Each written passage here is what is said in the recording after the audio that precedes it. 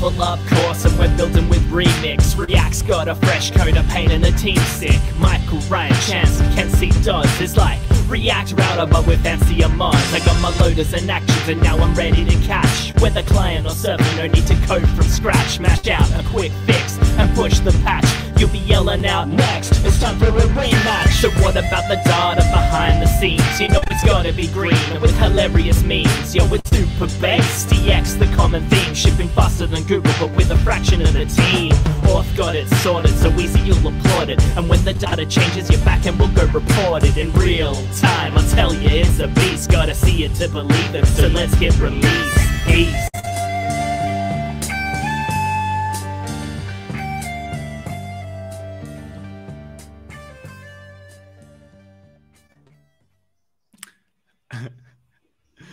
All right, I think we actually lost one person throughout the playing of that video.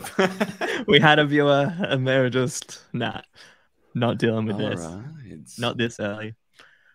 Oh, he's back. Or they are back, we should say. Hello, Welcome everyone. back to the stream. Happy Good morning or Friday. evening. Yeah. So that's it, right? Like in the US, it's actually not Friday yet. Yeah. So we're very sorry for you, but Rebecca Black is coming for y'all soon enough. But yeah, we're hanging out here.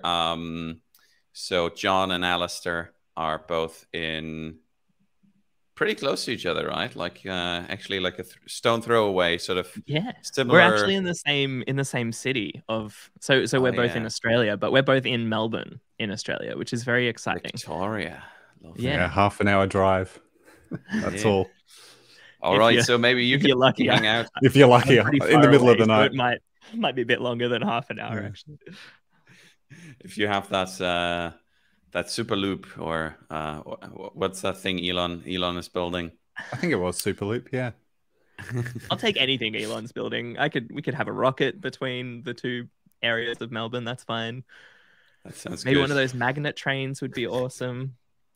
Get some mag lag. And then so I'm actually in Singapore, so it is a bit early for me, but I'm hoping it to shape up to be a nice day because I'm hoping to get out on the water later. And it's been like thunderstorming and pissing rain.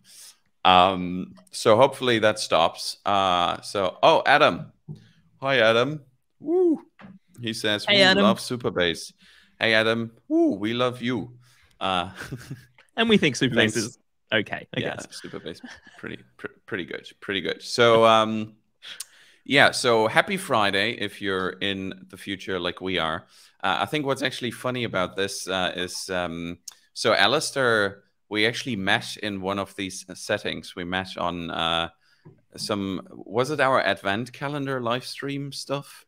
Yeah, in the very comments of this stream.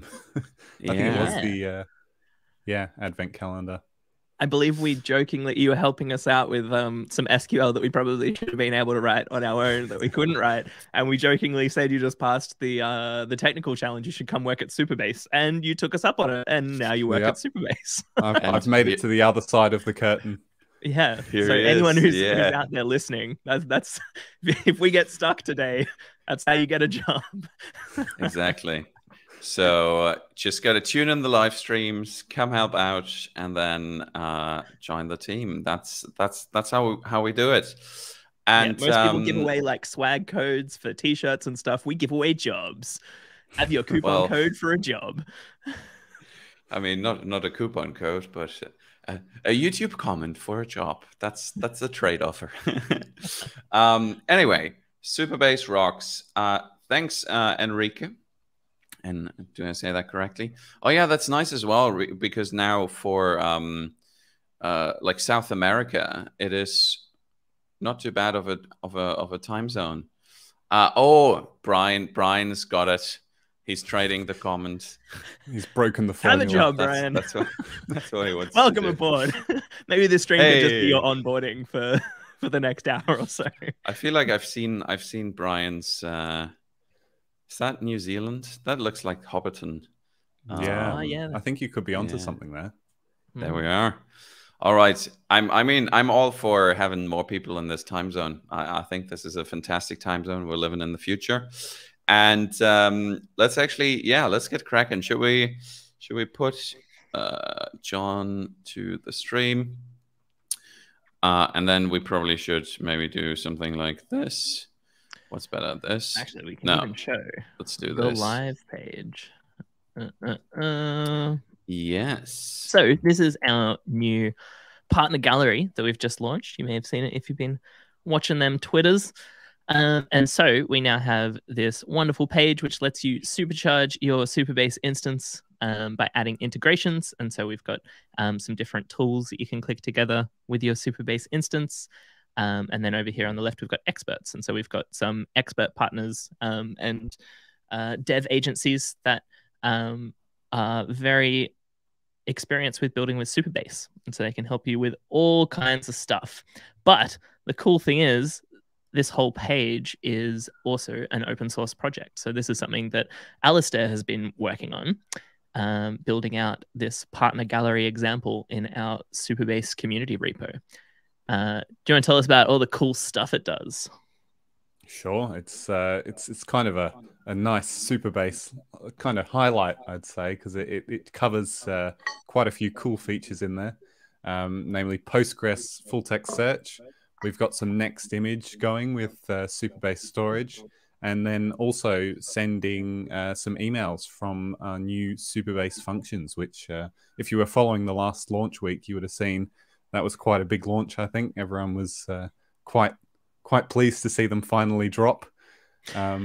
Yeah, people have been asking for functions for quite a while. And so we thought, well, why not just give you, instead of just giving you functions, why not give you functions at the edge? So we have functions, Supabase functions deployed with Dino at the edge. So yeah, globally available, very close to all of your users, which is very cool.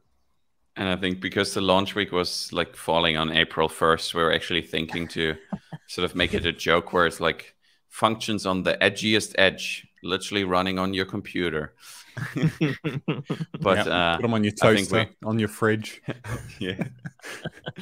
We actually thought that, you know, if we ship this on April 1st, people just think we actually didn't bother with functions. And we did. So we made it the Thursday.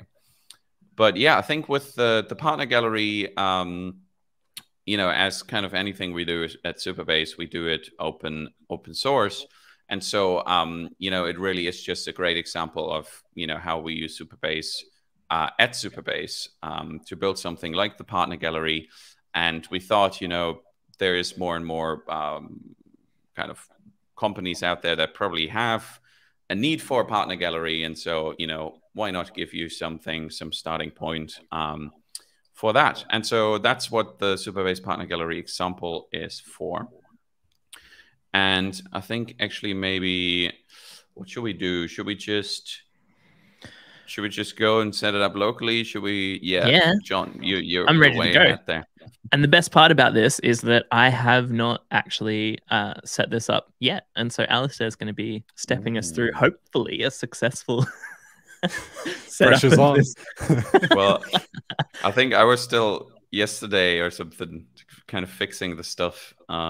Because one thing to look out for is actually with functions, if you go back to maybe to the GitHub page, because functions are written in Dino, or, well, they're written in TypeScript, but they're running on the Dino engine. You have to watch out kind of in terms of how you set up your project. So if you look into, maybe scroll up to the files, there's like if you're working with VS Code, it has a pretty neat thing called code workspaces. So if you use the partner gallery example.code, if you click on that, the second bottom, yeah. The second bottom file. Second file bottom. From the bottom. Yes. I getcha. Sorry, it's early for me. So so you can set up your code workspaces. And so we're kind of, what I like to do is I set up a project root, which basically is kind of catching all the files at the root. So things like the README, and, you know, kind of want to edit them. Then I have my Next.js app, which is just in the app subfolder, and then I have my Supabase functions. And when you create your Supabase functions with the CLI, what actually happens is it creates a Supabase folder. So this is the app subfolder, which is just your standard Next.js app. And then you have the Supabase folder, which has the functions folder. And so that's another code workspace. And so actually, yeah, let's clone it down and maybe open it up in VS Code and kind of see sort of how that plays out. Sure. Give me 1 second, because I realized I didn't actually have the Supabase CLI installed. I needed to well, you can show how to install the CLI. Let's go from scratch. I needed to install from scratch. A secret little thing that I wasn't allowed to have on screen. But if we say npm install Supabase -g. Oh, that works. Don't you want to use brew? Give it a go. All right, so we're gonna brew. I'm actually not sure. Does it work with npm? I don't think so. And you actually have to do tab/Supabase. No, Supabase. Oh, yeah. What was it? Brew Okay, maybe just go to the docs. Brew install Supabase /tab/Supabase. There you go. That's it. Is that in... oh, it's not in here, is it? No, it's not in there. So you, yeah. All right, give it to me again. So we're doing brew install. Brew tab. Brew install Supabase /tab/Supabase. I think it's. Oh, it's there really you've got a job. It's pointing to we should be having beers tab. It's like, oh yeah, have some beers. Yeah, but I guess it's next a bit early now. Just to give some context, we are thinking of maybe running this as more of a regular thing, but making it more like a happy hour thing for us. And so doing it it's the morning on Friday at the moment, but we're thinking of doing it in the afternoon on Friday, and maybe having some beers and having some chilled out coding times. Tim Tams. But yeah, let us know if that's something that you would be keen for, or whether 10 a.m. is the only time that you would be able to join, and whether it would be not convenient for your time zone if it was like 3. Yeah, maybe you can let us actually know where you're physically dialing in from, kind of the time zone it is for you, and then we can sort of figure that out. Also, Brian has a question here. Can you set up Git pod for that project to make it easy to contribute to? I actually haven't used Git pod. It's like one of those online code editors, I think, like StackBlitz or what are the other ones? Code Sandbox, but I think it integrates nicely with Git, hence the name. But maybe we could probably set up code like the built-in GitHub code workspaces for it as well, because that'd be pretty cool if you could just start running. I mean, GitHub code workspaces is enabled for anything, right? You just press the dash, the full dash. I forgot. Yeah. So in GitHub, just press. Oh yeah, I can actually show you just over here. Yeah, if we're on on this GitHub repo, we can. This is a trick I learned from Thor on one of our streams. If I have this open and I just press full stop, is it full stop? Full stop. Or do I need to be in full stop? No, I think you should just be on the. Maybe it's your Australian keyboard. Needs to be comma on those Australian keyboards. No, okay. Sure, it did work at one point, but yeah, if you press full stop on your screen, it should open it. Oh no, it works for me. There you go. Yeah, it works for me as well. I mean, you can also just replace the github.com with .dev. So instead of com, you do dev, and then really it's the same. Yeah, that's the URL at the top. Fancy tricks. How do you know all this magic? Oh, you're not logged in. That's the issue. You had a baby, John, and that's the problem. You've been locked everything out. Has decided if you take a little bit of time off work, you don't do any work anymore. You don't do any dev work. We'll just kick you out of everything. Oh, okay, but yeah, Brian says all the environmental requirements. Yes, we are planting trees as well for the environment. No, that environment. Yeah. I get it. I think GitHub doesn't allow you to run everything in like the envars and kind of yeah, that's fair. Good one. I Good think one to Brian think had about. one more question as well there about Oh, yeah? Millisearch, which is pretty cool. Oh. So yeah, if you want to, you'll see the kind of full text search we've got going after we set it up. We'll demo that for you hopefully, but it depends on how you're using Millisearch. So Postgres has the kind of what's the best way to describe it? Like their type as you complete search as well, which isn't full text search. So we're kind of showing the keyword search here today. But if you are using Millisearch for that kind of autocomplete experience, check out Postgres trigrams. TGRM, I think, is the extension. It's pretty cool as well. Postgres has something for everything, which is why we love it. It is a wild beast. Yes, that is correct. Awesome. So now that I've actually authenticated with GitHub, now that we're on a any GitHub repo, anytime you have this open, now if you press full stop, it will open this up in a nice little integrated VS Code code editor in the browser, which is very cool. And you can do things like, global search over all of the files for, I don't know, I'm assuming there's an index dot something. Okay, search doesn't work. There we go. No, yeah, you just get a click to generate the index or something. Yeah. Right. Okay. But yeah, super cool. Cool. Well, we could just do this in the browser, but let's just do it. Well, yeah, no, I think because we want to use the CLI and kind of things like that. All right. Cool. So, do we want to create a Next.js project? I think we just want to clone that one down, probably. Clone that one down? Easy. All right. I mean, that's why we created it. Come on, John. Yeah. You want to do everything from scratch again? John wants to actually type all the lines of code himself. Doesn't feel like it's... Yeah, what's the first line? Okay, and then what's the second line? It's a good way. It's a good way to pair program. This would be the partner gallery example. And so now if I open this up in VS Code, and I'll even make it a nice little window for us over here. Yeah, I think Thor's going to talk about the code workspace, aren't you? Yeah. So what you want to do is basically say, instead of, I think what you did was code full stop. Is that what you did to open it up? So what you're going to do is code, and then the partner gallery example code workspace. So just do p tab. That's it. Autocomplete.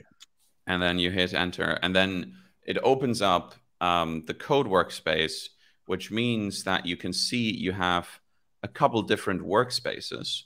And the great thing with that is because for Dino, you have some, if you go to the Superbase functions, there is a VS Code settings JSON, which enables the Dino linting and stuff.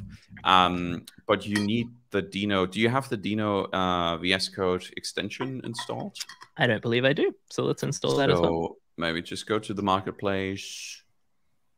Oh, no, I think just VS Code on the right. Oh, that's it. Oh, that's one way of doing it. Yeah. Everyone's got their magic little ways to get places. So this is our... the Dino land, Dino extension, a language, a client for Dino. Let's do it. Give that an install. I think we're also working on. Do you have Dino installed locally? Yeah, you'll need Dino before you get the extension. This is great because we're actually going through everything you need. Love it. Totally. All right. So how do we get Dino installed locally? I think if you Google install Dino.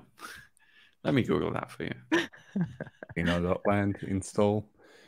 Brew install Dino. How easy is that? So easy. I can even come here and copy it and not even need to type it. Even easier. All right. We're installing Dino. We should make that a challenge, basically. Coding without actually ever hitting anything other than Command-C and Command-V. That could be a nice challenge. Yeah. I was thinking we should start the stream by giving John a brand new laptop every time. So we've got to, go through every step each time. Yeah. Just let me have a baby just before every stream, and everything will reset. Nothing will work, and we'll get to go through configuring my entire laptop. Just at the end of every day, Alistair comes up to John's house, collects the laptop, reformats it, and then hands it back Returns in it the morning. Yeah. Oh god, what a torturous life. Okay, so Brian is doing another pitch there for Gitpot. Where does Brian work? Does he work at Gitpot? I think I can take a wild guess. Don't waste time setting things up. But I mean, we're not wasting time. We're having fun. But yeah, you're right. It's like 25 minutes in, and we haven't actually done anything. But look at everything that we're learning. Yeah, we are learning. But I wonder if on Gitpod you can use the Supabase CLI. Do they like give you a container or something where you can install stuff? Oh, yeah, that's a good question, Brian. That's one for you. Can you run the Supabase CLI within Gitpod? That'd be nice. And now it looks like the Australian internet or something is letting us down. Oh, it's homebrew. Is it? Oh no! Look at that. Look at all the things Brian says yes. Okay, Brian says yes. Lovely. That's cool. Yeah. Oh yeah. Shiva has just shouted out that Warp is great because Warp is fantastic. So this is the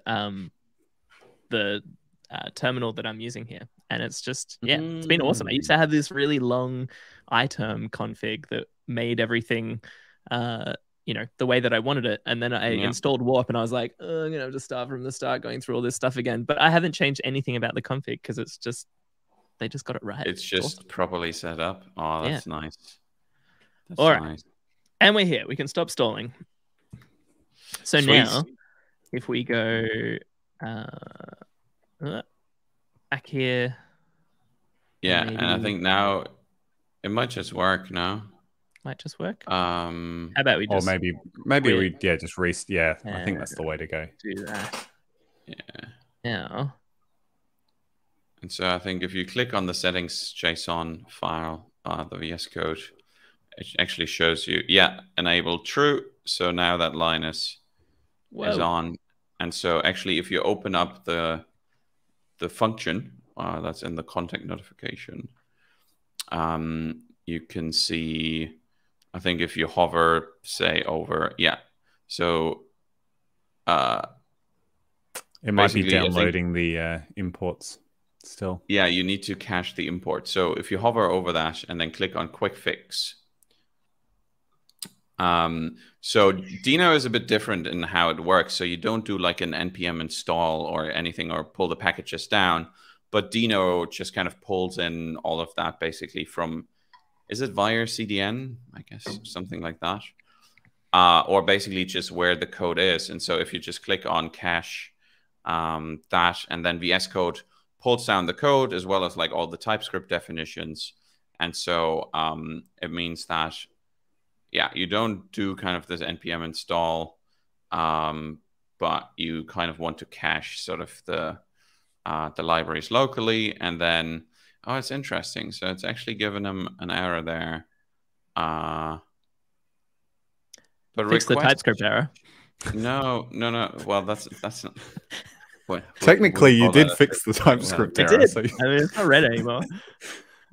But I mean, the type should be injected, from Dino. That's a good question. Oh, maybe it is. There you go. You see. Just took a second. All right. Just give it a moment, okay? Don't just jump straight to colon anytime you see red. Just give it a second. Patience. Okay, cool. And so, maybe now. Should we go through the README and kind of set it up and see if we can run it locally? Yeah, let's do it. Yeah, well, it'll be a test of how good the README is, really. If John can just follow it through and it all goes to plan, we'll take that as a win. Don't have such high hopes. All right, so we haven't created a new Supabase project, so let's do that. Let's go. Actually, you can use maybe the live one that is for the partner gallery. We just need to make sure we don't expose any partner contacts. But I think should we just go through? How about we just go through actually doing it? It says or use an existing one. It does, but we can show three of us. We can creating the tables and stuff as well. Okay, let's do that. and then we sending can the actually email and everything. we can use the CLI to create the schema. Cool. So I'm going to create a new project, and this one is going to be called Partner Gallery Example.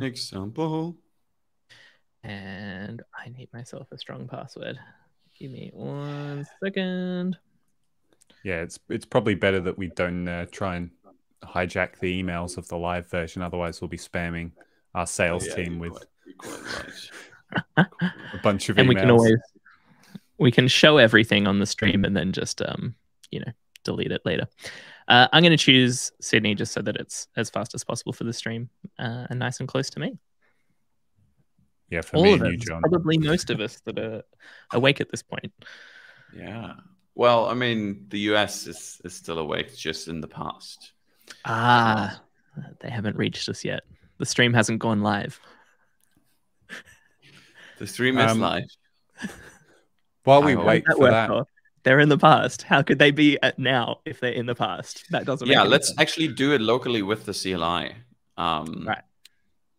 So, John. Yes. We probably should add the local development CLI instructions. You can do a PR after this. But Great. if you go to your project, so you're in your workspace. Yep. And what you can actually say is Superbase migrations new, I think is that. And then a name. I think migration. Okay. So yeah, you need to give it a name as well. So let's just say call it init, maybe because we're initializing. So it's like the initial, just say init. Yeah. And then, if you go to your code, so you can see now that within the Superbase, in the project root, actually, in the Superbase folder, we now have a migrations folder. And you can take the schema.sql, so the stuff that's in the schema SQL file below, it's in the same project root. Yeah. Schema.sql. Yeah, so you can take all of that, put it in that initial migration. And so basically this is now your SQL, and then we can apply that to, I think it was DB reset, Superbase DB reset. We haven't do we need to link the project? No, but because this is local development, but we actually need to start Superbase locally. But let's see if John has Docker installed. So Superbase start. Try that. Superbase start? Just start. No. Do you have Docker desktop at all? I can. Can we? Yeah, we can probably just go straight to the live one though, because it's blank at the moment. But maybe let's download Docker. That it's built and up and running, but maybe we should download Docker. And then we can switch to the live stuff first. Windows. Sure, I also think Docker's like a few gigs. Are you on an M1? Yeah. Yeah, then let's go with that. Sweet. And in the meantime, maybe we follow the actual README instructions. Sorry, folks. I just have a target to hit on the CLI. That's I want to see those CLI installs go up. So everyone just run brew Superbase tab. We should just do some preparation on my end before that. So all right, we create a new Superbase project. And we want to run the schema.sql file. So if we come back to that schema.sql file and we copy all of this stuff, we can just come to our Superbase instance. And over here on the left, we have an SQL editor. So this gives us direct access to the Postgres instance that's running for our Superbase database. And so we can say we want to run a new query, and we can just dump in this whole massive chunk of stuff that's conveniently been written for us. And then when we click run, this is going to execute all of these statements on our database. And you can see there is an error. Damn, unlucky. Damn, so close. And it's on semicolon, which is a very, very helpful error for us as well to find where it is. Do you want to do it in two parts? Just we can step through the SQL. Yeah. Just do it one by one, and then Alistair explains what it actually does. Yeah, that's probably a good idea, yeah. So, yeah, if you want to just delete it, and we'll go statement by statement. So maybe, the partner type first. So essentially you'll see in this demo we have actually two different pages. One is for the integrations and one is for the experts. So it's kind of like, I don't know how you want to categorize them. You could probably add your own categories. So you can see John's doing an excellent job of showing us there, but there are technical integrations that have a code kind of, integration is the word, isn't it? And then on the experts page, those are some people who can actually have Supabase expertise and can help you out. So that's essentially what that enum is saying. We're just categorizing between the two. So if we move on to the partner contacts table, I think was next. Off the top of my head. Let me move this one over here so we can just swipe between them. So then, the next one will be this one. So we can create our table. So you see we actually use that type there as the second one, partner type, that we just created.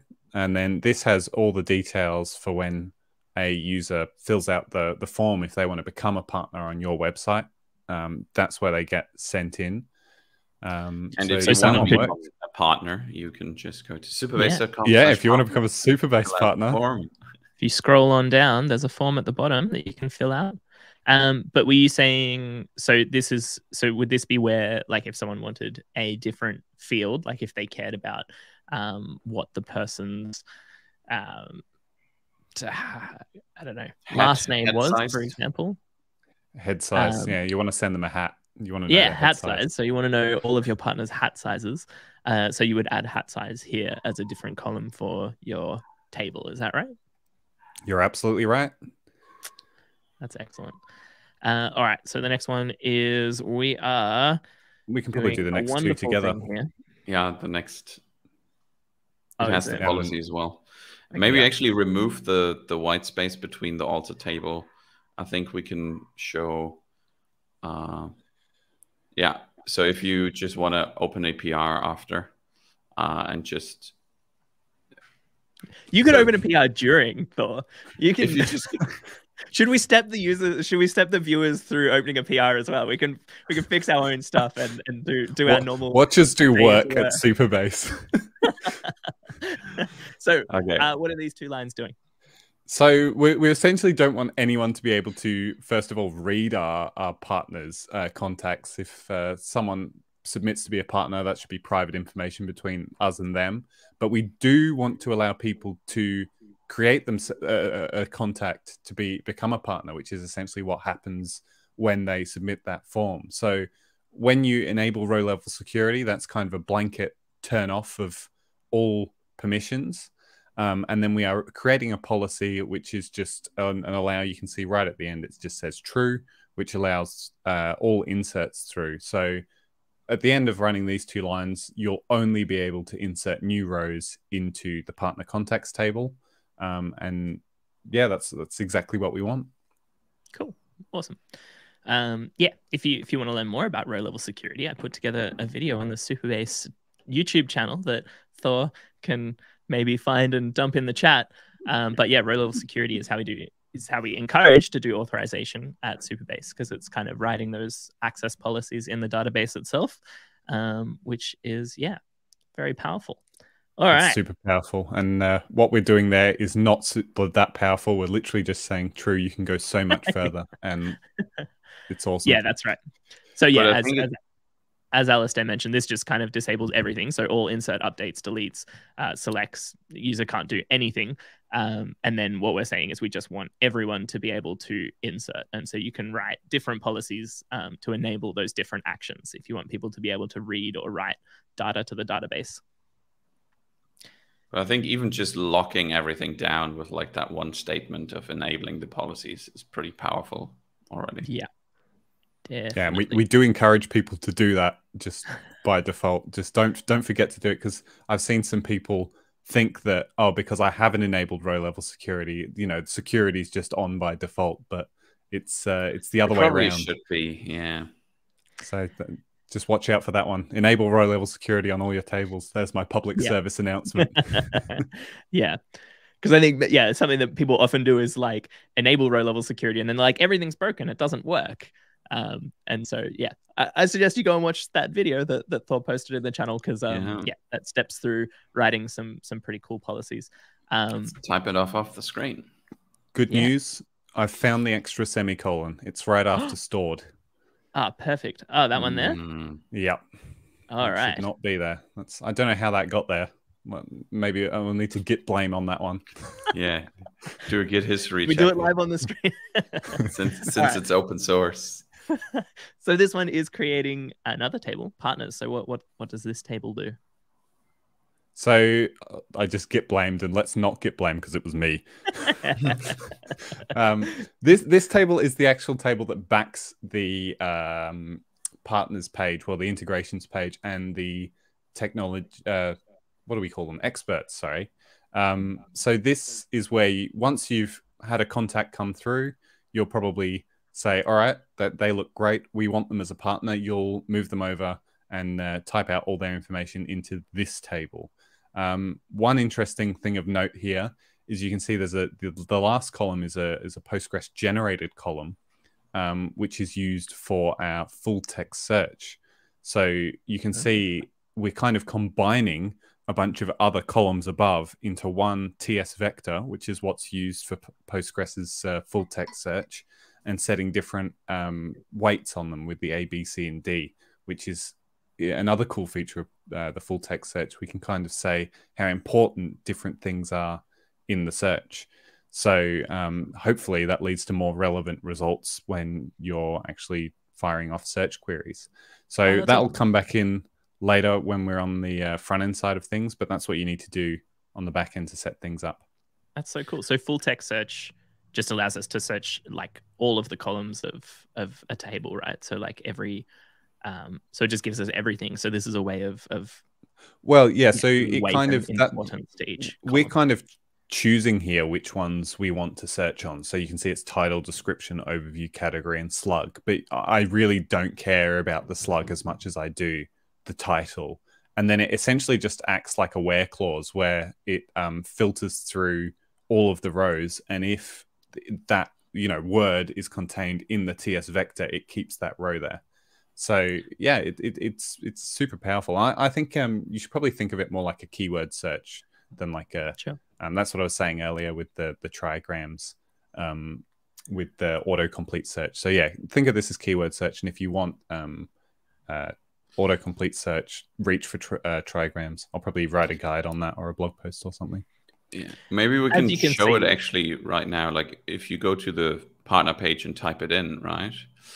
So what you're saying is that, so for example, if you type in Vercel, as you type, it says no partners found, but once you completed Vercel, so like if you type the actual word, yeah. And is that the difference between kind of keyword Correct. search and keyword search and I call it autocomplete search? There's probably more technically correct names, but yeah, this is it. Yeah, that's kind of the distinction, I think. But if John, maybe another example is if you just get rid of that and find a word in one of the descriptions, because that was what we were doing with combining like all of those columns together. Yeah. Maybe just do React. Well, yeah, add the power like that as part of the. Oh, you mean so we get more results? Yeah. Oh. Okay. Only, is that true? No, it should bring it. Oh, it's because React comma. Is that the reason why? I think it should handle that for you. Yeah, I think it strips out those random, because that's essentially what a TS vector is. It breaks down words into their simplest parts. So it removes all like plurals and that sort of thing. So, and then it does the same thing with your input. So that's how it's able to match very quickly. But then it means it's not actually working, right? Because if we put in React, we should get, if you do comma now, do a comma. Interesting. Oh, is it capitalization? Oh, right. Sorry, it was just because I wasn't scrolled down enough. Because these are the APIs and these are the technologies. Sorry. Don't freak me out, Thor. Yeah. It's not working. Hard questions. It's not working. Right on the stream. He's fierce. Okay, sweet. It is working. Sweet. It's working perfectly. Okay, nice. Working as it should. Yeah. The only thing is, I guess it would be nice if you type like ver, it would actually come up with Vercel. Yeah. But I guess that's what you mentioned, where you kind of looking to write the blog post on. I heard, Alistair.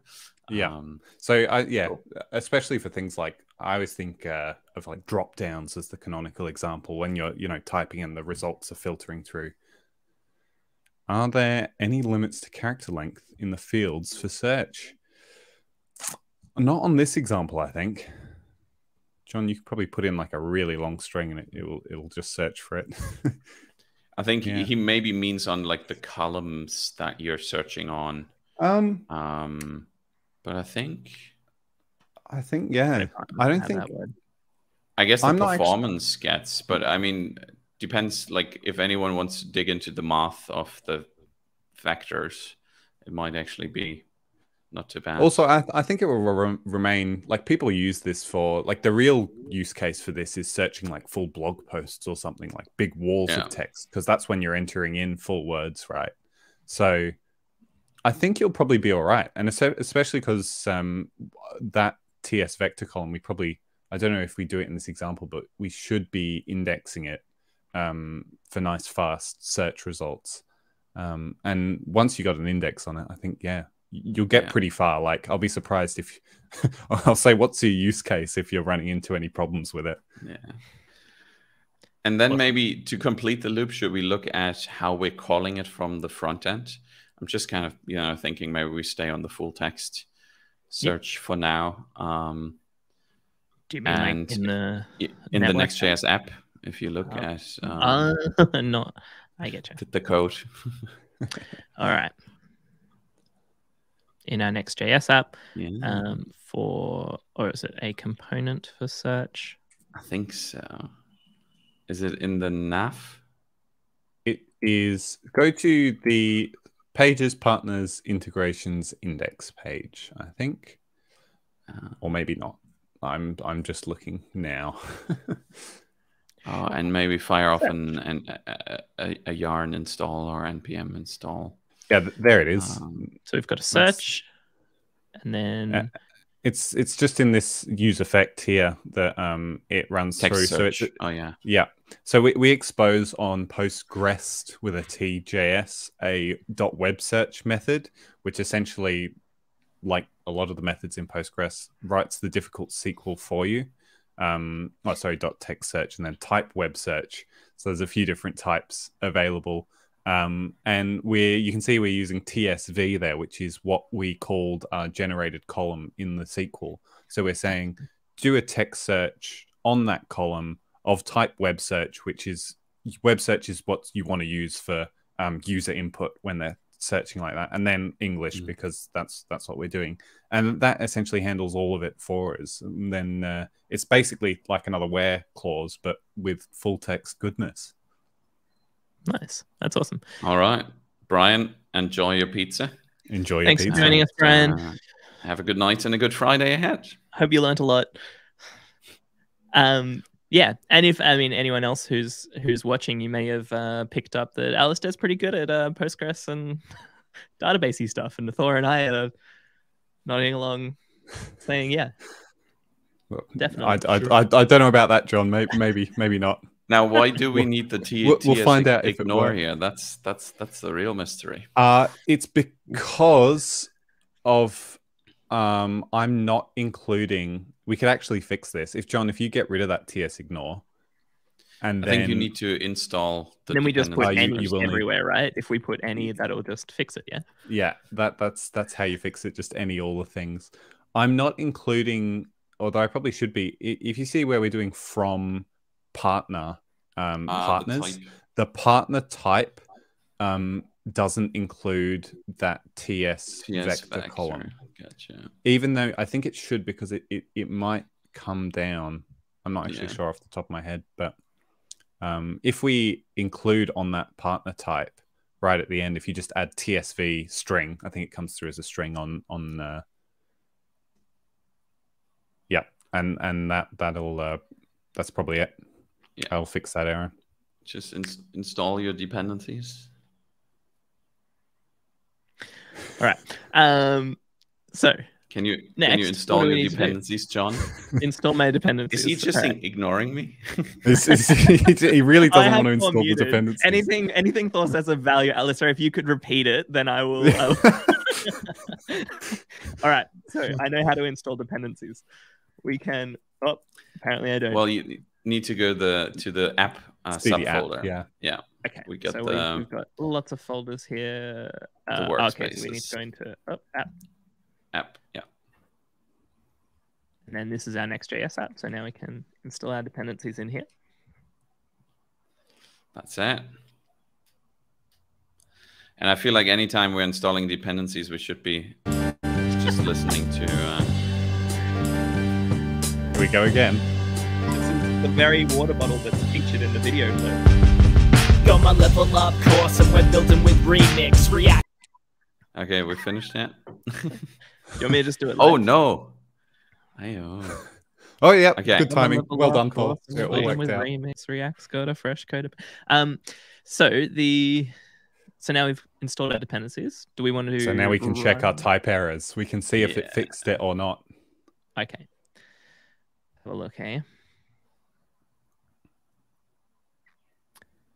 Jazz. I don't see any red here. Yeah. Yep. What's it's the actually fixed squiggly our lines? one up here as well that I wasn't actually going to go through Yes. because I thought maybe it would still be red. No. Nice.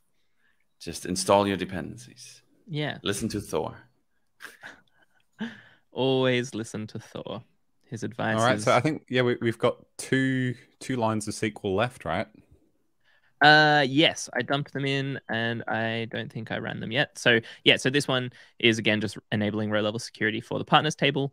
And then this one we are enabling everybody to be able to select. And so this is probably the row level policy that you should write if you get frustrated that you're when you enable row level security, you can't select the columns anymore. If you just enable all for select, then people can still read from the database, but it means you're still protecting yourself from someone compromising your data in terms of, writing nonsense to your database tables or changing what's in there. We can actually let's do something fun here, because we can probably add this to the PR that we're going to make. But instead of true, we actually have a column on our table called approved, which we're not really using for ourselves at Superbase at the moment because all of our partners in the partners table are approved. But interesting. Let's have it as only approved partners will show up. I mean, we're doing it as a filter in the query at the moment, but yeah, you're right. If we wanted to make sure that no one could ever see the whole partner list, then you could do this. Yeah, because if we want to shout out this comment from earlier, the best thing about RLS is that no matter how much of a bad programmer I am, the data is still secure. And so this is a great example of where if we put this in a row level policy, it means that we don't need to remember to write that exclusion logic in our code. Well, even bad programmers can type true, though, so not sure how. That's true. Really bad programmers can't. Yeah, maybe. Can't program any of it. All right. So we now have run all of that SQL, which is great. So we, if we come across to our table editor now, you'll see what we've actually been doing is running those queries directly against the database so that we don't need to click around the UI and create this. But we could have just done this throughout the Superbase UI by creating these new tables. But yeah, if we come over to the table editor, we can see a little bit more of a visual representation of our database. And so you can see that we have our partner contacts and we have our partners, and they have all of those rows, all of those columns that were in that .sql file. So if we go back to our wonderful documentation here, we want to update the environment variables either in Vercel or locally with Supabase URL and a non-key. So this is in our app.env.local file. So if we cross to our project here, and we just collapse all these. So in our Next.js app, we want to our .env.local. We just want to rename this .local. And so this is an example of the environment variables that we actually need here. Just get rid of all of this stuff. So we need our Supabase hostname, we need our next public Supabase URL, and our next Supabase anon key. And now all three of these are actually fine for us to show on the stream because we've enabled row level security. So these are all public values, which is why we've prepended these ones with next _ public _ because they are fine for everyone to see. So if we come across... Yeah, I'll just say as well, if you're wondering why I've split out the Supabase host name instead of just having the URL value, that's actually for next image. So if you just have a quick look in the next.config.js file, when you're loading images over from Supabase storage, you need to allow the Supabase hostname in the domains config of next image. So that essentially says, yeah, we will want to resize images from this origin. So that's why it's split out into two different things. Okay, so this runs server side as the configuration for your Next.js application when it's actually bundling up your application for hosting. And so we have access to the server here, right? But we don't actually ever want to use that value in our Next.js app. So we're just leaving it as Supabase _ hostname. So it's not that it's actually... I'm asking, and so it's not that it's actually a secret value. It's just that it's not actually required by our Next.js application. So since this part of it runs server side, we don't need to prepend it with next _ public. Yep, that's right. Awesome. And Thor's just added a link there to Lee's awesome blog about. Oh right, yeah. Thor, do you want to talk about what? This I think it's exactly this use case of next image with Supabase storage. So if you kind of want to dig into that a little bit more, maybe build like a really beautiful, sophisticated image gallery, our friend Lee at Vercel has got you covered there. Yeah, he's doing a lot of good content. It's really nice. And I mean, Vercel in general are killing it. That's a really nice team they are building over there as well. So yeah, when we're are you going very to happy to be working with them. Don't leave us. Please don't leave us. No, I wish I had invested in it, but no, I did not. I saw you on the Vercel stream helping them out with some cloud infrastructure problem they were having, and I started to get worried. It's a callback to earlier for anyone who's joining us now that Alistair got a job with Supabase by helping us out on a live stream. All right, so we want our Supabase. Yeah, the new hiring pattern, just live streams. That's, we can start $1 billion startup around hiring people off live open streams. source and live streams. Yeah, it's cheaper than recruitment, definitely. All right, I'm going to copy this URL and I'm going to bring it across to our next _ public _ You can actually just do the host name. You don't need to do it in two places because of the magic of the normal bash. Of the what one? If you undo, you'll see it's using some interpolation, and it actually interpolates. So cool! I didn't even know you could do that. That's amazing. That's so cool. So this is taking the value of Supabase hostname, which we've declared here, and interpolating it, inserting it into this string. So here we're just adding a HTTPS : / to the front of it to declare this variable. That is so cool. I am definitely going to pretend that I knew that all along every stream I do from now on. That's That's awesome. All right, Well, and it's only half cool because I don't think Vercel runs bash for their E and V vars. So Yeah. when we deploy to Vercel, we will have to do it twice. But okay, for locally, it saves all of 0.1 seconds. So I'm into it. that's awesome. All right, so we're also going to copy our anon key here. So make sure that we're taking the anon key, not the service role. Yeah. If you want to know the difference, the anon key is what we should use for everything anytime we're using RLS and we want to know who the user is. And then the service role bypasses all RLS. So we only want to use this on very, very special cases, but most of the time we'd be using the anon key, which again can be completely public. So we can put it in here under our next _public _superbase _anon _key. Drop that here. And there we go. We have some environment variables. So if we come back here, so we've done this step. And now we want to deploy our Superbase edge functions to contact form notifications. So we're going to do Superbase link project ref. I'm going to copy all of this bit. Now we get to see whether we get to spend a little bit of more time sorry, playing. You need to go back into the root directory for this. Good call. So you're in the app. We get to see whether we are playing the configure John's laptop game again. So we want our project ref, which is this value that we've got here.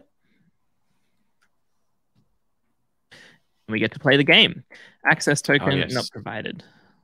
So you need to do Superbase login. Oh, look at that.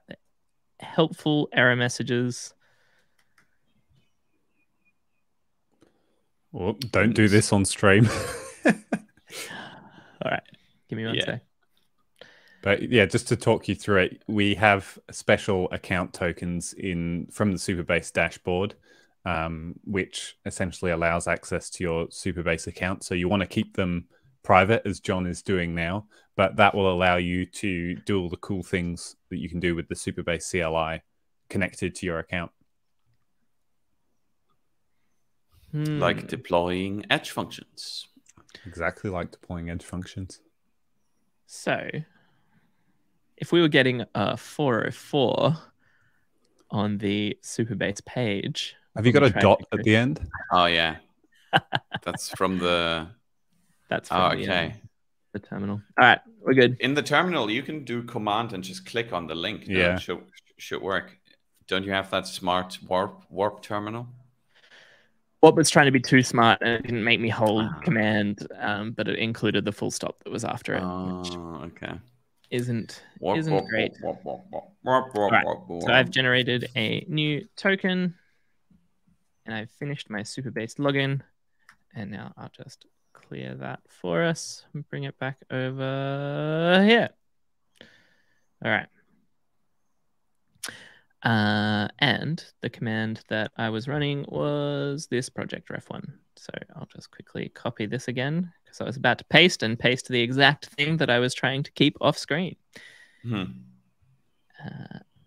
We want. Nice. Awesome. We like the look of that. Success. No message is a good message. Two base secrets set SMTP. Yeah. So this was something we were talking about earlier, Alistair. Yeah. So the stream started. This is essentially just to, well, there's a couple to talk you through. Most of them relate to SMTP, which is for sending emails. So when you submit the contact form, we will kick off a Superbase function, which will call our SMTP, or I'm not sure of the right word for SMTP, the protocol push to our SMTP, who knows? So we're essentially just providing some credentials to allow us to send those emails out. The last one, the function secret, I'll come back to. But again, it's another secret which shouldn't be shared with your front end because it's a back end only secret. But yeah, we'll talk about that a bit more once we get to the next step of deploying the function hook, which is going to be renamed to async triggers, right, guys? Yeah. has that happened? Is that happening soon? So this one, John, we like any good TV chef. I've sent John a command earlier, which he's not going to show on All right. stream again. Okay. But the examples there are pretty. It should be. I don't think you'll run into too much trouble with setting those yourself because, for example, I'm using Postmark today, which provides all of these ENV, all of the SMTP credentials in your account. So you can just go over there and copy and paste into the secrets. And then there's an SMTP variable called SMTP2, which is what we're going to, where those emails are going to go.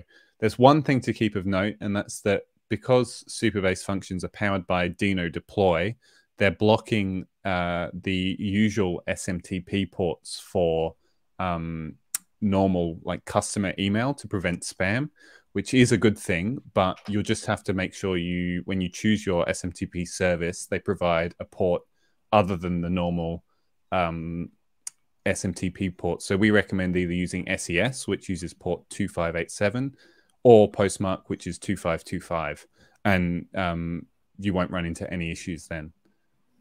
Awesome. So yeah, I've essentially run off screen what this big long thing is here. So we're just setting some secrets, which, yeah, as Alistair just said, is for our email configuration. So the next thing we're going to run is Supabase functions deploy contact notification. So what this is going to do is, if we come back over here, collapse all of this stuff, in our Supabase functions, we have this contact notification. So this is a Dino edge function that we have written. And so all this is doing is deploying that to Dino land. Where is it sending the email to, actually, Alistair? In the example, did you? If you copy and pasted it directly to me, directly the command directly, it'll be coming to me. But I can just share my screen when we get to that point. I've got a nice blank inbox here, so we can see the emails come in. Cool. Alistair's on inbox 0 on this Friday morning. Well, I used an email that I don't use, so very smart. Unfortunately not, but for this demo, yes, I am.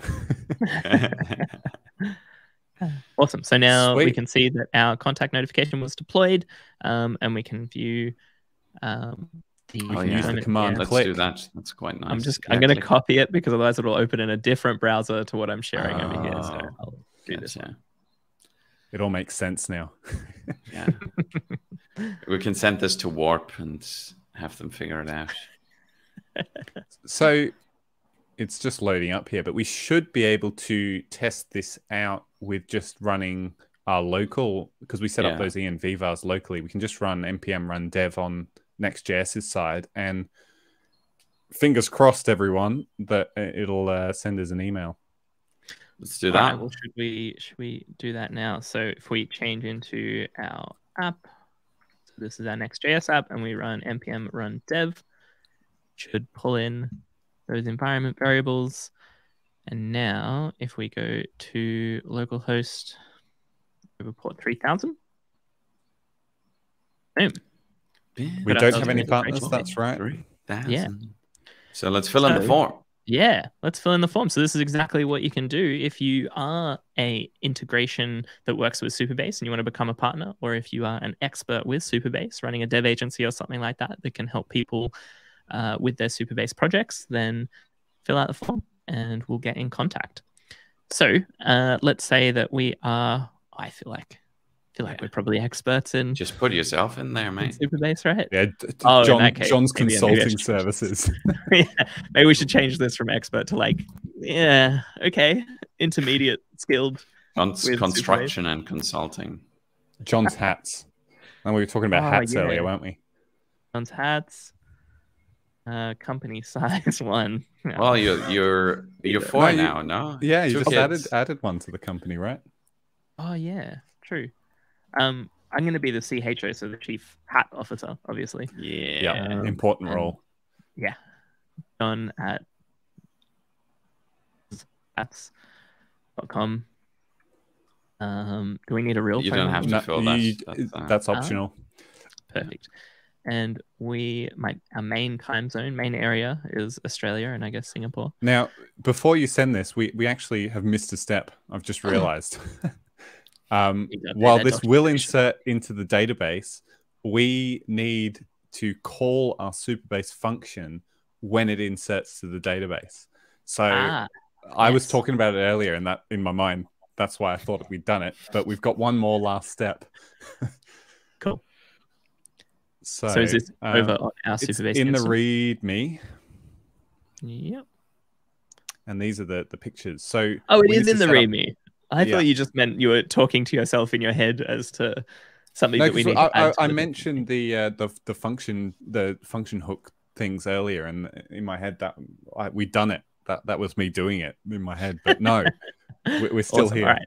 So we need to set up a Superbase function hook. And so if we come over to database and go to not database.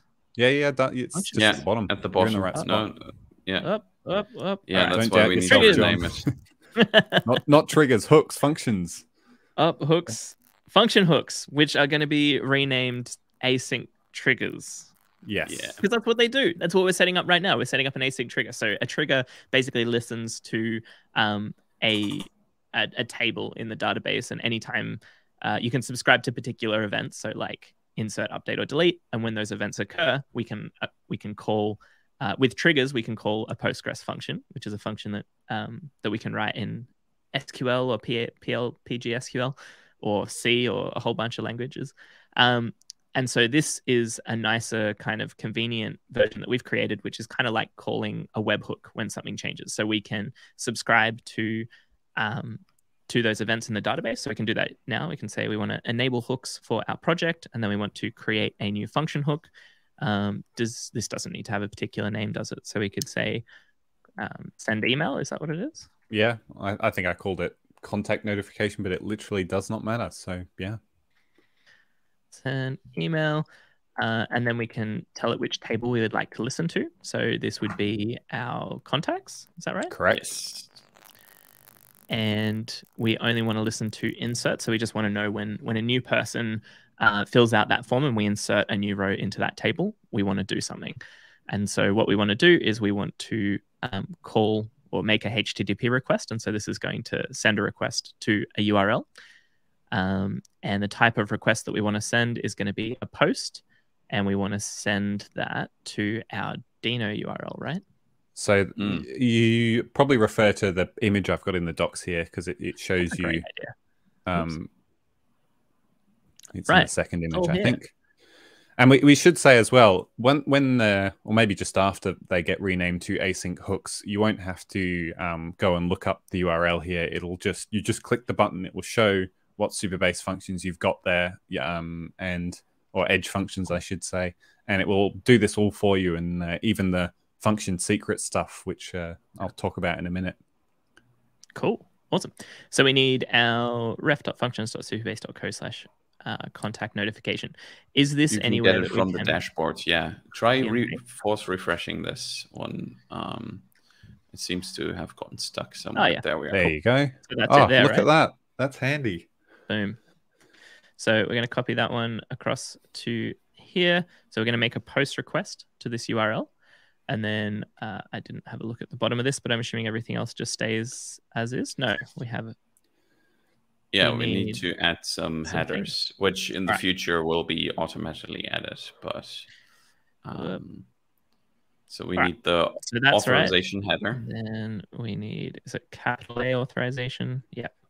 I don't think it matters too much, but yeah, I wish. Well, you can on a Mac if you download it sometimes, or on an iPhone. I don't know. It never works. Probably should just put it in text, actually. No, sorry, the name is authorization. What am I doing? Oh my god! Oh no! Oh no! Oh, it's gone. It's been a long time. We probably should save the state, or as at well. least ask if you actually want. Oh yeah, do a confirm. Yeah, that'd be a very good idea.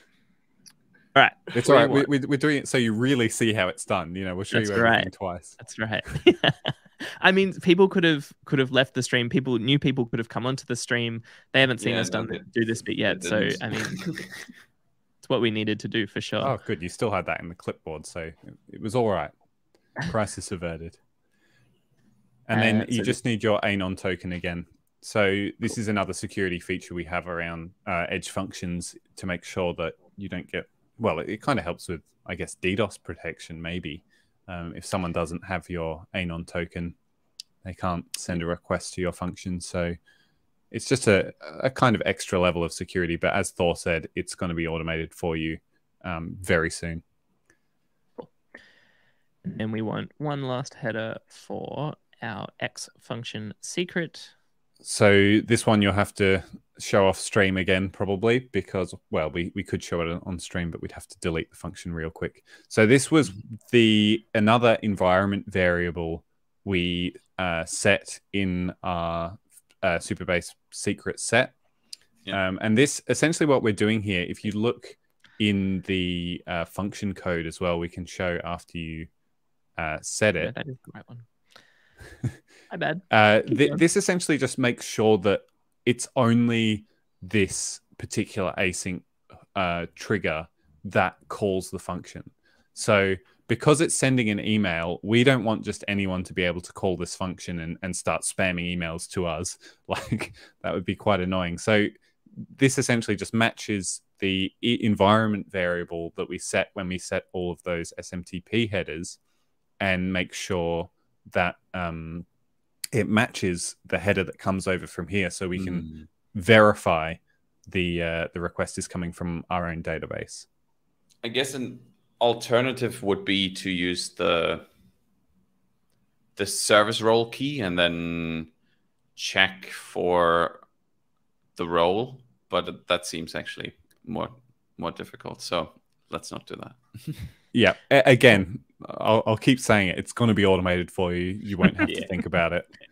Cool. So just looking at this image, we just added the secret here. And then we didn't need any HTTP params, and we've clicked confirm, which then brings us back to this screen where we can see a summary of our function hooks, soon to be called async triggers.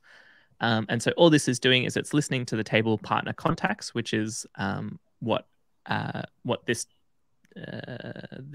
form, when we fill out this form, this inserts a new row into that table. And so we're listening for new inserts on that table. And anytime a new row is inserted, we go and make a request to this webhook, which is our Dino function, our edge function that we've deployed, which is going to send our users an email, or send us an email that we can send me then an email. Yeah, send Alistair an email. Cool. So you can hit submit on that form that you filled out. Yeah, cool. So now step 6 is just to insert partners into the partner table. Well, sorry, what did you say, Thor? Did you say something, Thor? Silence. Oh, do you have your local host still open? That's what I asked. Yes. Nice. Yeah, just hit send now, I reckon. Well, we need some additional details. Oh, you can add some additional details. And we've got a message here saying we'll reach out shortly. Very nice. So let's see if the function was invoked. I guess that is well, maybe actually step. See if the data was inserted. Yeah. So if we come back to our Superbase instance and look at our table editor and go to our partner contacts, we can see that there's a new row there. John's hat.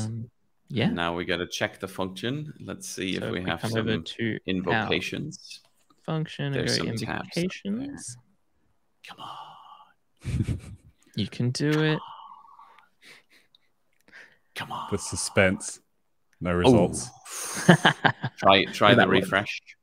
Refresh. All right. Oh, what was that? Oh, we got an error. There was a 500 error, I think, in the log. But was that retrieving the log, or was it our? Where was the error? As you can see, edge functions are experimental until 1st of August 2022. Okay, so let's maybe see logs. Look at the logs. Did you get an email, Alistair, by any chance? I did not. I'll be honest. Okay. So how do we debug if our trigger ran? Good question. We could log a support ticket with Superbase. If you just jump over to the metrics page as well, Metrics.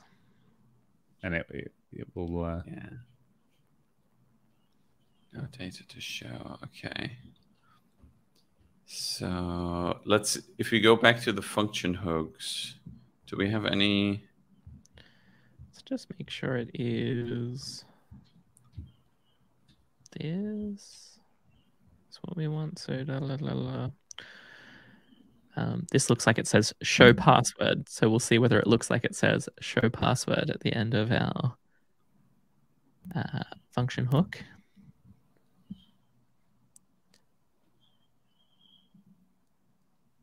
Show password. So dot functions dot superbase dot co.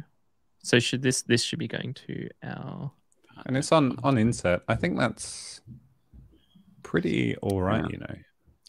I think there is some tables that we add for, if you go to your tables and then check the schema for the function triggers. Yeah, there's like a superbase underscore functions schema. Yeah. cool. Come on. Wonderful Australian internet. Boop, boop, It's boop. keeping us in suspense. Quite literally. Oh, man. Oh, that's rough. It is rough. We'll just have to edit this stream. Oh, there you go. Yeah. Cool. So then our Superbase functions. Schema. And then And we have hooks, I some think. hooks. So Sending there is out- our hook. If you then click record on hooks, and then the last column, there's a little Request. Where does that take you? Post. So that's the post. Yeah, so that looks okay. Looks good to me. Guess it must be working. Okay, so... Easy done. No errors. We're done for the day. So what could it be that... Well, it looked like the function didn't run at all, right? So it's Yeah. we're in Is it trigger the land. authorization? We have all the things. We passed the bearer, right? The authorization header. Yeah. Should we just try filling it out again? Let's see. If we do Yes. technology. The good old definition of insanity, isn't it? Oh, we don't actually need any of this stuff. Cool.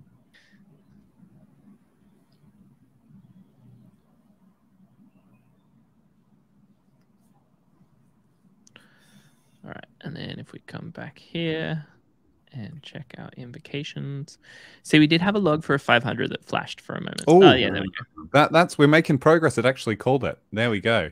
Right. So Can you go to the logs? Or do you want me to scroll down? No, yeah, it doesn't. I think we don't show. Just go to logs. Just go to logs. It's- Logs. We know we got a 500. Let's see what it says. Okay, so I think I actually ran into this very error earlier, and I think it means the secrets didn't get set properly. So maybe you can just try running that set command I sent you again, and then you don't even have to redeploy. That's one of the nice things about Superbase functions is when you set secrets, it automatically bumps the version for you. So so maybe actually then you want to deploy the function first and then set the secret second. Sorry, I messed that up in your ordering in the README. I no comment. Give blame. It's all right, Thor. No, I do take, because I approved that very pull request. So, you know, we share in it. You called it out though, and I was like, no. I did no work on this, so I have nothing. No blame falls on me. I've done nothing wrong. So, Tyler in chat, so the That's an excellent.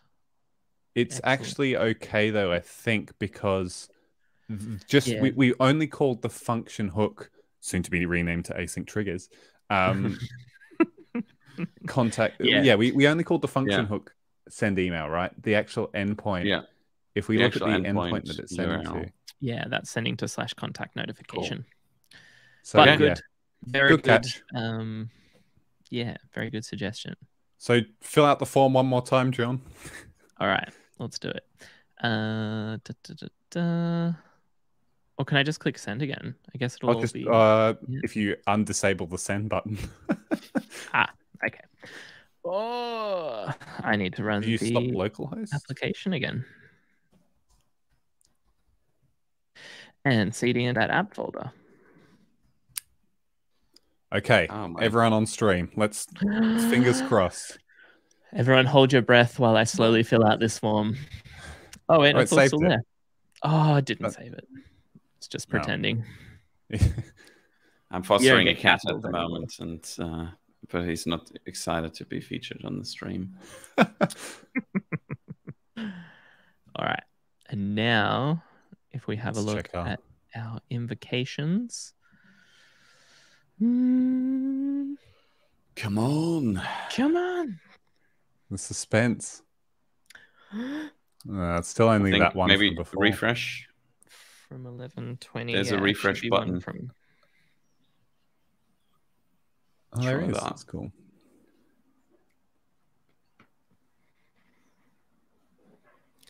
Yeah, I think maybe also the logs pipeline, kind of depending. It should be real time though, no? Real time logs. If you go to logs, see if there's anything there.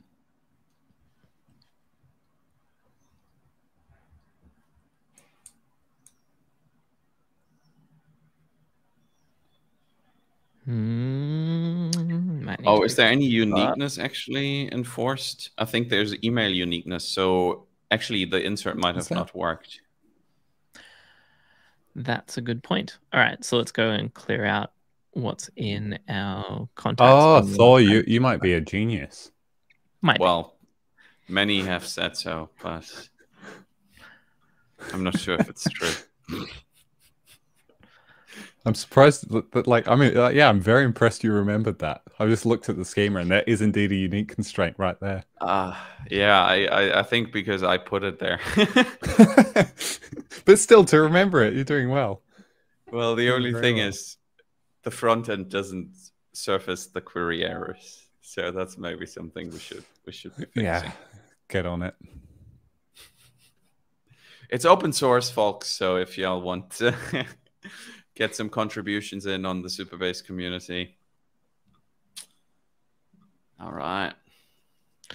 And let's see if we have other page, I think. Whoops. Yeah. Other page. Other page. Let's just make sure while we're on this page. The data? Let's see. The data.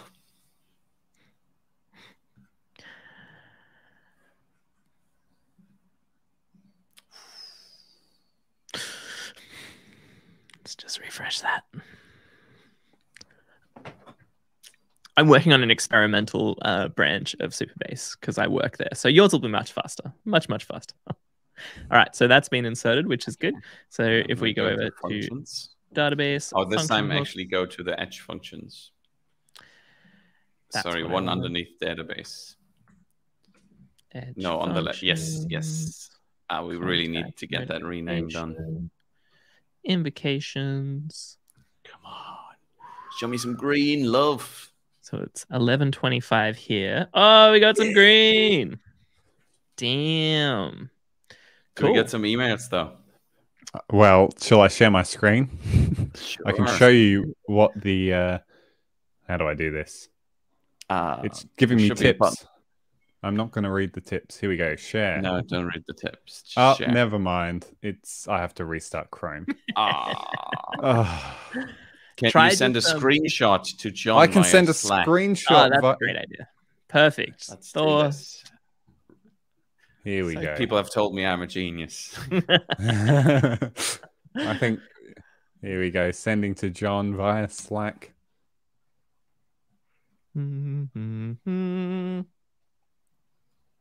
The moment of truth. It's spinning. It's uploading. Come on, Australian internet. Right. Come on. It's probably going Australia to US West with Slack service somewhere back to Australia. So, I'll just jump in the car, John, and hand deliver it. Just print it out. Print it out, yeah. Processing file. Cut. I do not remember it being this long. Oh man. Awesome. We'll get that soon. Oh, we've got something. I know we're gonna need to store. I just need a little drum way roll to display it without showing everything else. And maybe download and preview or something. Have you got a drum roll for me? Well, we have. I don't know if that comes through the mic. We have this. The team sick, Michael, Ryan, Chance, Kenzie does. It's like React router, but with fancier mods. Like why do I feel like this is gonna haunt me? All right. Yes, we have a screenshot. So no reply at alistair.dev. So this is a new contact form submission. And it has all of the information of our person. Awesome. So now what do we need to do to actually get them displaying on the page? We just insert into the table. And we probably can... This is something I should take a note. So let me actually take a note here. That I should have a seed script that you can run with the CLI to actually seed some partners, some mock partners. Well, actually, we can just seed some real Supabase partners because they are publicly affiliated with Supabase. If they want or not. No, they do want. We did ask them, in fact. Most of them, I think. And so CLI seed migration script. So I've taken a note, so I will do that probably next week. Nice. So we're just entering this information. Yeah, let's manually? just enter it into the partner table manually for now. Right. So John's. Yeah, the only thing is because the images and stuff, right? Like storage. Yeah, the images. Yeah, not going to be fun there. Yeah, so maybe we actually end here. we've already run quite significantly over. I'm sorry about that. No, but I think say it was an hour and a half stream. You know, that's what we planned the whole time. Did we tell people it would only be an hour? We didn't tell 3 people minutes anything. under. No. But I scheduled it for you, and I'm just thinking of you as my co-workers, and that's very running a meeting 30 minutes over. But yeah, so I'm assuming if we were to fill out all of these fields, are the images just is the reason that's not fun because we don't? You would have to upload to storage first, right? Because with next image, or could you just use any public image from the public web? So if you remember, we configured our next image to only allow from our own storage. So we could use from. John, we'd have to add to that. Just upload your face in storage. You know, like you have your nice little icon. Yeah. And then let's just use that as all the images. Sure. I mean, over and over again. Can we just do that on the live side as well? I didn't realize that was an option. Yeah, sure thing. Does this bucket need to be named a particular thing? Just call it images and then make it public. Actually, Thor, can you make another note to include this in the README? Yeah, and so for people watching... Oh, the storage setup? Wrong button, John. What? Oh no, I was just going to say, just showing what I'm actually doing rather than just jumping through magic in case people want to know what's up. We are over here on the left. We have storage, so this is a way that you can store files with Supabase. So similar to like an S3 bucket or something like that, or just Google Drive, a little block of storage where you can put files, so images or text files or anything like that. And so yeah, if you come over to storage, and then we're going to create a new bucket. We're going to call it images, and we're going to make this one public. And then we say create bucket. And we now have this images bucket here, and we can just drag and drop files directly into the UI. And so I can grab a wonderful picture of my face. Actually, I'm not sure I have the logo. We might need to... You have it on your website, no? Yeah. Yeah, we could do that. All right. Thor, you did actually schedule the meeting for an hour and a half. No, Well, I there you go. updated it as we ran Oh, over. you updated it. You might want to Well, update you had it me in 2 fooled. hours. That's my trick. So you update the meeting in Google, and then when it asks you, do you want to notify You just no. you just know. You just no update. I love it. Don't tell them. All right. Can I drag across? I love that worked though. Oh, yeah, no, Oh, an you hour and a half. scheduled it for 90 minutes. Yep. You could even use that screenshot, John. I don't think it matters too much. We just need some Yeah, images. that's true. Cool. But I mean, I do like. I'm a what little you've too done with vain your for face, that. I want so- Yeah. I'd like my face, you know. Yeah. I mean, it is John's hats after all. Cool. So we now have this in our stored in our Superbase bucket, so we could just copy the We need URL something and like go this look. for Tyler as well. I think like Japan really loves kind of anything sort of cutesy. Yeah. So maybe Tyler can get like a similar one. How did you get your? Did you design your Thor hammer? Well, I commissioned it, so I did not design it myself, but I earned the money that I paid to the artist to make it myself. Good stuff. All right. So if we have that URL, does that mean we could just in our Superbase instance down here at images? Yeah. Could we just paste that URL? Is that what we're doing, Alistair? Just the public URL? I'm actually not sure how the dashboard handles arrays or JSON. So let's just try pasting it and see what images. happens. Yeah, sorry. It's just an array, and then string. Yeah. I think, does it need to be single quote, or does it not matter in? No, I think it should be JSON, right? So double quotes. Okay, But cool. like the dashboard does some, because I think in normal Postgres land you do squiggly brackets, which is No, this is fine. yeah, no, but that's what I'm saying. That the dashboard does something different. So right. All right. We got a slug of John's dash hats. The type is expert. The category is Experts. Experts. Oh no, sorry. Oh, category you can do. I think agency, or depending what you are. You can do any. You can do anything. I think it's free text. Anything really. It is free text. Best dev. Yeah. Hey, Fluffy. That one? All right. Yep. Perfect. Is that the category? I think that's the correct category. Developer. What would this be? Who developed you? Yeah, so it's just John. Just put your name. This is more relevant for the integrations when, yeah. Cool. So John's hats. John's hats. Description. Best hats around. Best Superbase hats around. And then our logo, would that be the same URL? Yeah, I think so. Just use the same. You can put some markdown in there if you wanted to, but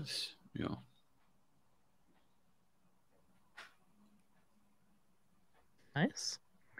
Website can be, let's just go back to Superbase. You can do the same for docs. I think it's a URL as well. Yeah, but website. Okay. Let's use the website. I caught him. There he is. Hey. Boy. Say hi. Hello.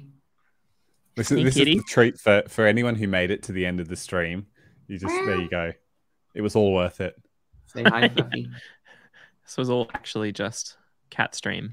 Can someone take a screenshot? Okay, I'll let you go. Sorry, mate. Yes, yeah. All right. So this contact, do we just want that to be index 1, I guess? Or actually, we deleted a few, didn't we? So it's probably 3 or something. 3. Ooh, nope. Maybe 1. 4. Unlucky. Nope. No, I think it's 4. 4. Oh, no. Nearly. Yeah, that's it. Nice. Good job. All right. Created out. Optional fields. No, that's just approved true. True. And then that should be it. Give that a save. Nice. Alrighty. And now if we refresh our page here. And go to Experts, I think it will be, because you put We have yourself John's in. hats. Look at that. That looks That's awesome. nice. Yes. Well done. And then we click there. We can see all the important details here for the category. That one right there. A long the most category. Field. Very long category. Which we are the only one in. That's awesome. And these are very cool hats. The best in definition is only unique. So congrats. Good stuff. This is, I guess by definition that means it is also worst DevRel. And well, I'm going to create best test. Oh, damn. If there's no what is the word in German? It's superlative.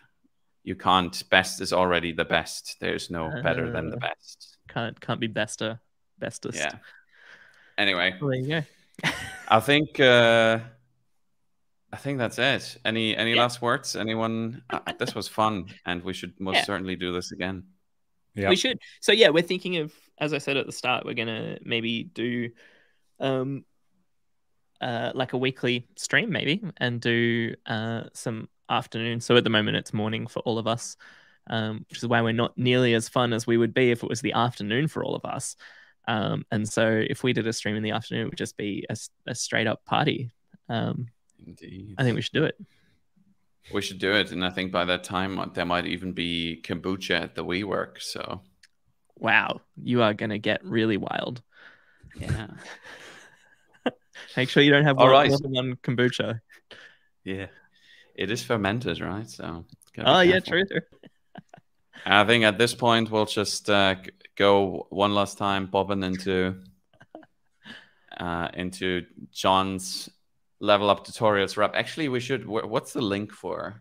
Let's send the link if anyone wants to learn some remix. Yeah. Actually, good time to plug that for anyone still watching. leveluptutorials.com/tutorials/remix for that's not the one. That's the other one. That's Scott's one. Real-time remix with Superbase? Yeah, that's the one.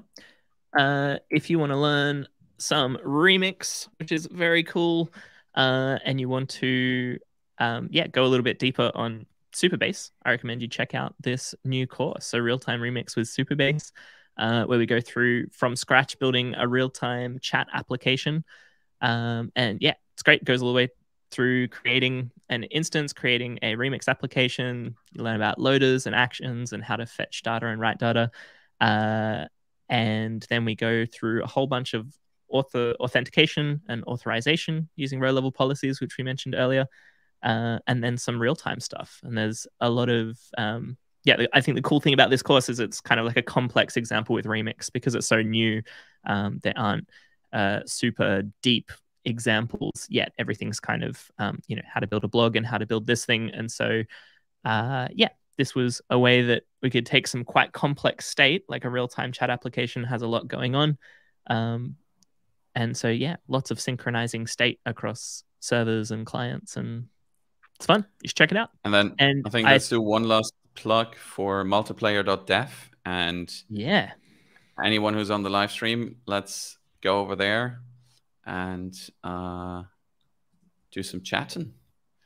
So I think that's really cool. It's sort of showcasing some new real-time features we're working on. So in the top right, there is presence. So, you're probably used to this from the Google Docs where it shows you like anyone who's currently viewing. Oh, so we actually have some people watching the live stream. I'm loving this. Is that Alistair? Yeah, and Tyler probably. It is Alistair. This is Thor Lightning Strike. Boom. Very cool. Yeah, this is fun. And so I think while we play the bop and tune, we just hang out there. Awesome. Does that sound Thanks for watching, everyone. Thanks, everyone. See you next time. See us. Yeah. Bye-bye.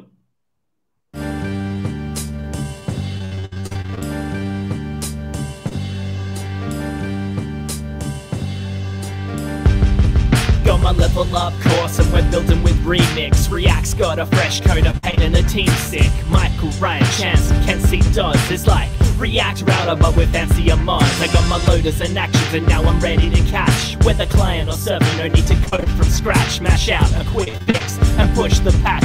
You'll be yelling out next, it's time for a rematch. So what about the data behind the scenes? You know it's gotta be green with hilarious memes. Yo, it's super base, DX the common theme. Shipping faster than Google but with a fraction of the team. Auth got it sorted, so easy you'll applaud it. And when the data changes, your backend will go report it in real time. I'll tell you it's a beast, gotta see it to believe it. So let's get released, peace.